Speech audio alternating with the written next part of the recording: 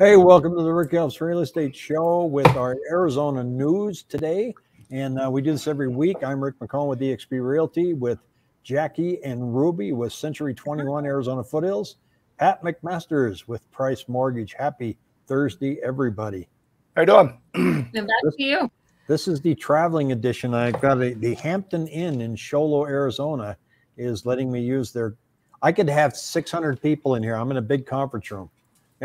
Wow. Big round table with a laptop set up and ready to rock and roll. So it's I thought you were in Payson.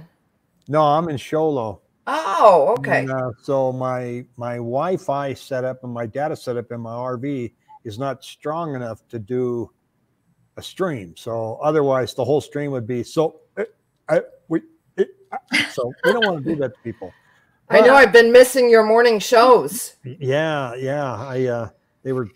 We're just going to have to get back to it next week or so. But been an interesting week. And I'm going to show you some numbers in that it doesn't feel like it's really moving. Our listings are still 16,700, and at this time last week we were 16,600. So this flood of mortgages coming on, I want to touch on that for just a moment because I think I said that. Yeah, proof is in the pudding, and I got a video coming out on that I thought would launch last night, but it didn't. But take a look at this, and that is, it's our 7-day moving average, and sales went down from 2,700 homes under contract to 2,500, but listings dipped as well. But then I kind of sucked some numbers out of the side over here. It's probably hard to see, but in this total of 16,744, 1,880 are new construction, and 2,000 are iBuyers trying to unload their homes. Airbnbs, I'm estimating about 75. Flippers, people that are, bought the home, want to get rid of it after they remodel it, it's about 900. And so that only leaves 11,889 on owner-occupied units. So where is the flood of sellers panicking and trying to put their home on the market? And I get comments that people say, well, I'm seeing a lot more for sale signs on my street. Well, 2 is a lot more than last year. So True.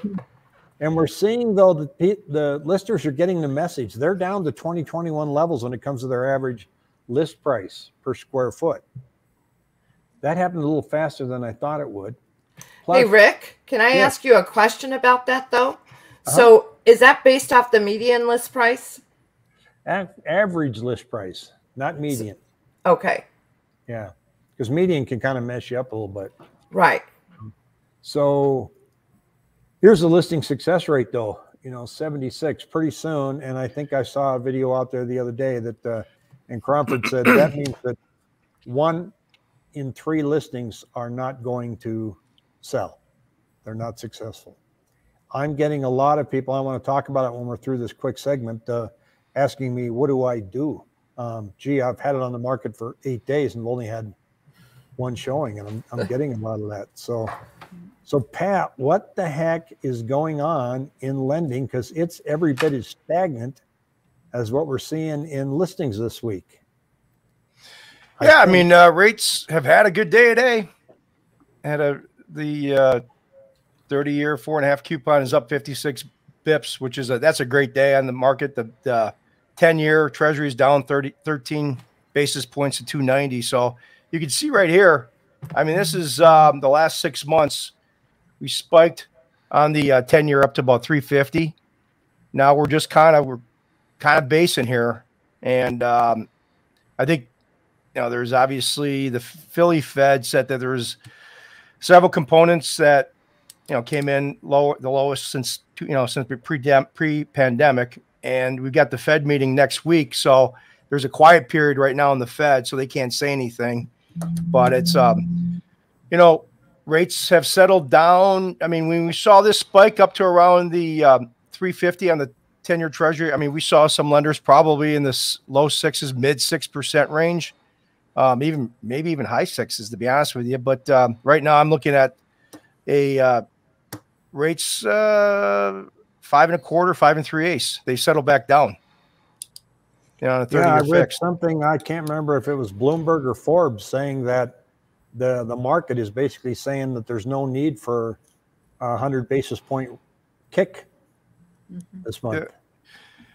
Yeah, there's going to be, it's going to be an interesting tug and pull between inflation and recession, because I talked to my buddy who's a very successful businessman. He's got a president of a company, chip company. It's like a sweet potato chip.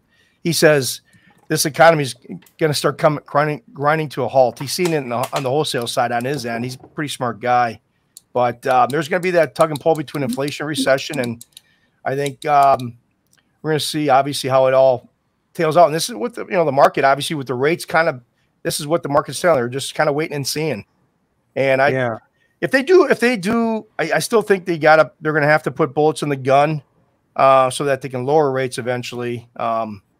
Next 6 to 12 months down the road.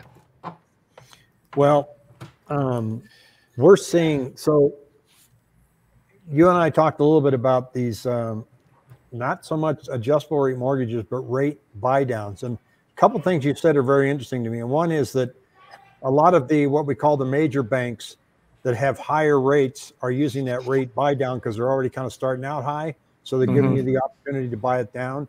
And for a lot of viewers, it's confusing because we say things like, oh, it's a 3-2-1 or it's a 2-1 or it's a 1-1. And the bottom line is there's adjustable rates that are 3 years, 2 years, and then 1 year they adjust. But one of the things that you said that stuck out to me was, if you're already starting out at a lower rate, like what you can find through your as a broker, there's still an opportunity for a 30-year buy down that a seller can use to contribute at closing costs for a buyer to bring the rate down even farther for the entire term, because that's the pinch point that the buyer is feeling right now. It's not so much the price of the home, and they're waiting for you to lower the price of that house, but they're waiting for you to lower the price because they want a lower payment. So does it make sense to offer an incentive as a seller to say, and I'll open this up to the group, to say, I'm willing to contribute X amount of dollars to help lower your payment for the entire 30 years? Oh yeah. I mean, the numbers definitely prove it, that just reducing a house by $10,000 or $15,000, if somebody can reduce a house by say $15,000, it definitely pays to say, hey, we're going to keep it the same price. We'll contribute $15,000 to the buyer, because like in this scenario that I pulled up last night for this gentleman, rates were in, like, say, the 5 3/8, 5.5 range. Like, I'll just give you an example. Today, 5.5, I can give a credit of $1,500. Or let's just say 5 3/8. It'd be a cost of $1,000. Your payment's $2,772. But with $14,000, you can get down to 4.5, and your payment goes down by about, let's see here, 20. Bear with me here a second. I should have had this. We'll go down to $264 a month. That's fantastic. Yeah, so if you're considering lowering the price of your home, maybe you kind of want to meet them halfway and say, I'm going to lower the price this much, and I'm going to offer credit, because the other thing, remember, you're still going to have appraisal number you got to hit. Yeah. Yeah. So, well, and the thing of it is the buyers can't qualify. A lot of buyers can't qualify in that 500 and below. They need to be at the 300,000 to 400,000, and that's so hard to find right now. So buying down their interest rate allows them to be able to qualify for that little bit higher priced home. Yep, I agree. That's a good move. Well, really, I want to jump in real quick. Can I jump in real quick? I just want to the 2-1 buy down, the 3-2 buy down. Those are still 30-year fixed, but they use that money to. It's not adjustable rate arm. It's still a 30-year fix, but basically they start your rate at 4.5, and then the next year goes to 5.5, and then 6.5. Whereas a permanent buy down is still a 30-year fix. But if you do a permanent buy down, you can go from 5.5 down to 4.5, and it just stays there. It doesn't move in the second or third year. So and that's why. Yep. So I just want to clarify that. That sounds good. Well, so ladies, now Jackie, you probably don't count because you spent the week in California, but since you've been back, and Ruby, you've been out there killing it. So is the slowdown that we're seeing in these numbers, do you feel it? I don't feel like we're feeling it. Maybe a little bit on the buyer side, but we both have buyers. But we have 5 new listings coming on over the next week or two. So we're we're still getting contacted by those sellers, and we're still out there pounding the pavement. How would you describe those people listing? Why are they listing? Go ahead, Jax. There's a variety of reasons, and I want to touch back too on the buy side as well here in a second. But I see no panic whatsoever. Either sellers are, we've got a couple that are selling and then buying another house just because of life changes. And then we do have some fix and flips that are coming on the market. Actually, one just went active today, another one coming up. So I'm not seeing any panic whatsoever. The conversations that I'm having with sellers, it's just a need, a normal need that you would see in a normal market.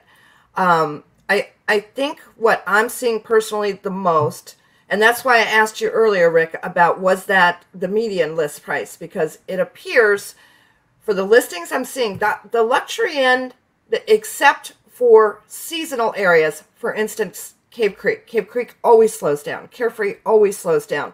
There's parts of Scottsdale always slows down. There's certain types of markets, like the horse market, always slows down at this time of year. But the majority of the listings that I'm seeing is very heavy-ended on the 500 and below side.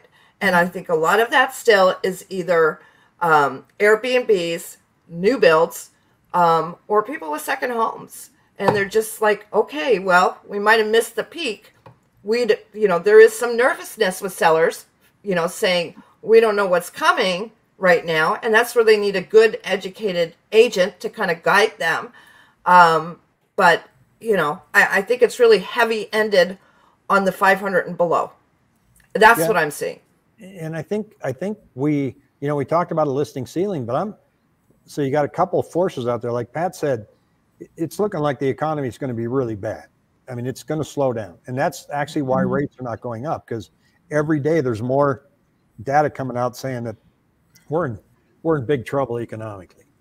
So does that make you want to hurry up and sell your house? Probably not, because you got a fixed rate. You want to stay put. How many people have a rate below 3%, Pat, in this country? There's like 30 million below 4, 31 million below 4, like 26, 27 million below 3.5 and below. Yeah, so they're not moving unless they lose their job and they have to sell, but they probably would get roommates or have somebody move in and help them with the payment, but they won't give that up. So it's looking more and more like real estate's. I agree with Zuber that transactions are going to crash, and they already have. We're at 2,400 today. Good Lord. I mean, for a 7-day moving average. So transactions are down. But do you guys think we're just going to kind of muddle along in this? Yeah. Not a big peak of people rushing to sell their house and nobody in a hurry to buy one. Just yeah, absolutely. I said that in January. A need as is need basis. What's fitting their need. And the upper end just seems to be moving along like a normal market. Well, and then the other thing, and Pat and I discussed this yesterday too as well, but when we're trying to analyze the market where we're at right now, we've never seen a situation like this where we had rates as low as they were ever. Yep. And now all of a sudden they've spiked up, 2%, almost 3%. What do we have to go back and look at historically where we can say, well, the last time this happened, this is what happened to housing? And there's nothing out there. No. Right. We had that 1%. We had that 1% jump in 2018 where things kind of condensed and slowed down a little bit for a short period of time. And then it just picked right back up again. Yeah, I think this one's going to be more prolonged because the economy was recovering in 2018. The Fed thought it was recovering too fast, so they wanted to clamp it down. So the markets revolted and said, no, it's not too fast. Leave it alone. But yeah, that's why I mean, absolutely. In the room here. What do you think, Pat? What's that? I said, let's go to the economist in the room here. What do you think? Yeah, Pat? no, I think the biggest elephant in the room is the fact that 30 million, 31 million people, we never had that period in ever, that we had about a 2-year period where people could get a 2.5. I mean, I remember there's a guy that got 1.99 30-year fixed. Wow. 1.99. He's not moving. I mean, he's not moving. He is not going anywhere. So I'm sorry, but if you got 31 million people that are 4% or lower, or I said 26, 27 million, 3.5. I bet you if you surveyed 5,000 people, I bet you 4,995 of them say we're not moving. We're good. We're good to go. So I'm telling you, that's a big sticking point with me. And I just think that's why you're not seeing the home velocity. Back in the old days, if rates were if we get to a point where we get rates come back down and there's an equilibrium, now there's such a gap between where people are and where rates are that gap is, until that gap, I think, gets down to where if rates come back down to say a low 3, then you're going to have that velocity again. Like, okay, we can get a 3.5% mortgage. So that's a big sticking point with me. I think that's what's constricting the supply. Well, I absolutely. think, yeah, and it's going to be very interesting to watch because, you've got these components that say, well, I'm waiting for a crash, and I'm not seeing any evidence of anything to wait for. And then people that are waiting for house prices to come down, you really need to look, and I stress you to use that calculator that we provided that says, well, how far down do prices need to go to where you have an interest? Mm-hmm. Because there's something about saying, well, now it's $85,000 less. I'm in. When are you in? Yeah. I mean, if you're sitting back and waiting, what are you waiting for? So if it's an $85,000 price reduction versus maybe a rate buy down, what's the trigger you really want to pull? Does that make sense? Absolutely. I think it would be great if Pat could actually do a show where he just shows examples of the numbers. Because I think if you've got a good agent and they're being educated by a great lender on those type of programs, I mean, it's that whole saying, marry the rate, not the house.